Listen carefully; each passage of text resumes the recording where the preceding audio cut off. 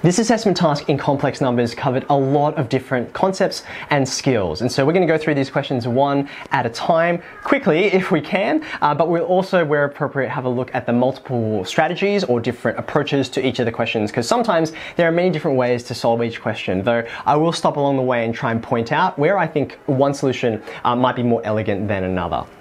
So here's the first question in multiple choice. It shows an Argand diagram, and then you've got this number z that's placed on it, but you don't know very much about z, so it might seem like it'd be quite hard to work out if that's z, where is, as the question asks, z squared on the modulus of z. Now, I will show you kind of like an algebraic way to kind of handle what's going on here, but before we get to that, I think it's more helpful to think just in geometric terms, right? What do we know about z? Well, we don't know how far away it is from the origin. You've got this dotted line circle here, but you don't get given a radius for that. What you do know though is this argument, because if you have a think about how far you need to rotate around from the positive real axis to get to z, that pretty clearly looks like, I mean, I'm only doing this approximately, but it's 3/4 of the way to a straight angle, right? So that's 3/4 of pi. Now, when you are multiplying a complex number by itself, what happens is, because you're adding arguments and multiplying moduli, what happens is you are going to get further or closer away depending on what the radius of that circle is, but more importantly for our purposes here, you're going to rotate, and because you've got an argument here of 3 pi on 4, we know that we're going to add those arguments together, so you get 3 pi on 4 plus 3 pi on 4, which is going to be 3 pi on 2. It's not a principal argument, but I don't need it to be a principal argument to be able to tell A, B, C, and D which is the most plausible option. You can see down here, B is going to be the best option because the argument to B, you can see 3 pi on 2 rotating around like so. So clearly, even without going any further into A, B, C, and D as the different options, B is clearly the best one. I will point out, if you want to do this again in a more algebraic way, I can just define z to be some complex number with an unknown modulus, because remember, I don't know how big this circle is, but I know that the argument has to be about 3 pi on 4, because you can see where it sits on the complex plane. So when I go through and I square it, this is what I get on the numerator.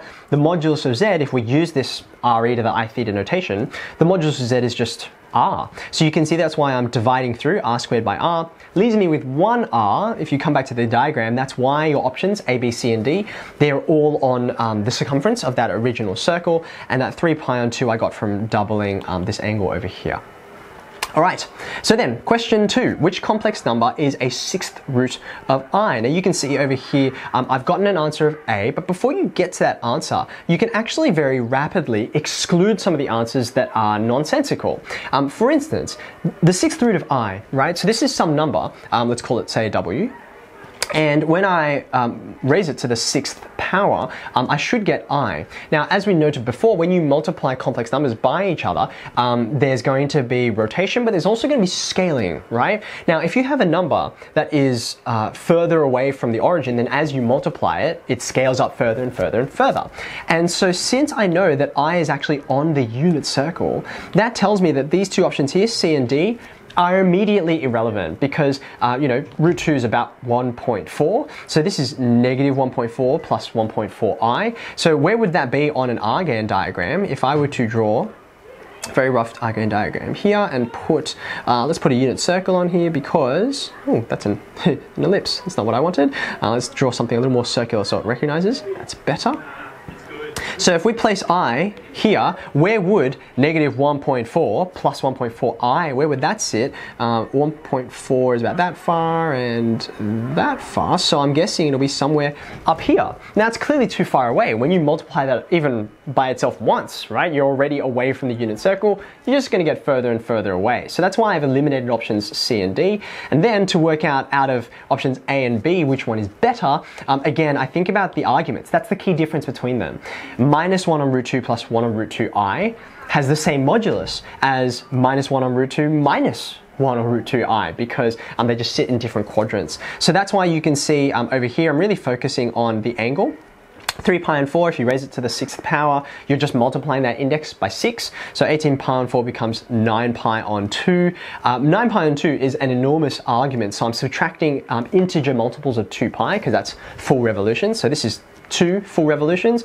That brings you back to pi on 2. That's I, which is what I wanted after all. So that's how I know the answer is A.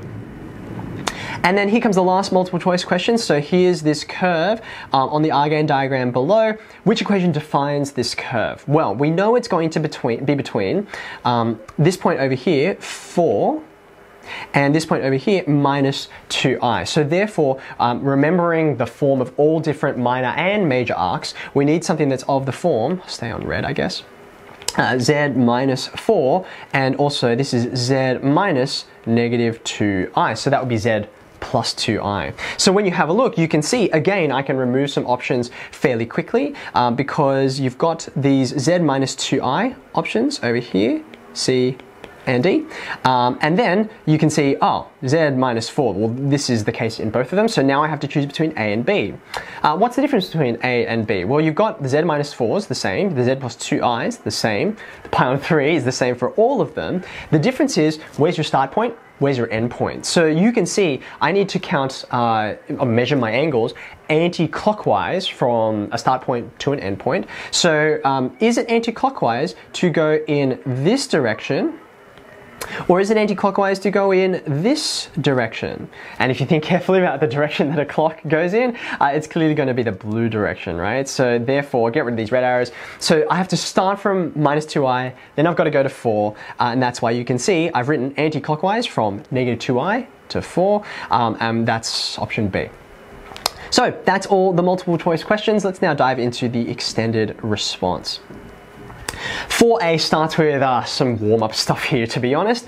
Just some simple, straightforward, complex number arithmetic. So we define for you a particular z and a particular w. How do we square it? Well, I won't go into too much detail on this one because I think you'll be okay handling it. You can see all I've done here is this is just 7 plus 11i, and I've just expanded the brackets when I square it. So there's my 7 squared, there's my 11i squared, noting that the i squared has become a negative 1.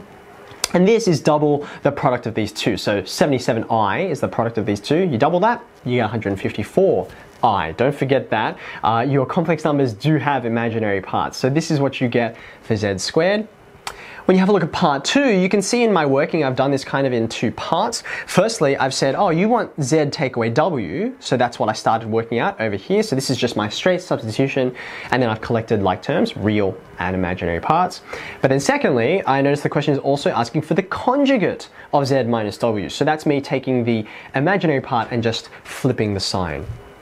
So that's part 2, and then lastly for part 3, you can see here is my division. So there's z, there's w, and what I've multiplied through by is the conjugate of w, because that gives me this difference of squares down the bottom. That's just going to be completely real. So you get this 34 down there, and that eventually cancels out with what neatly you have on the numerator there, which gives you 1 minus 2i as a final solution.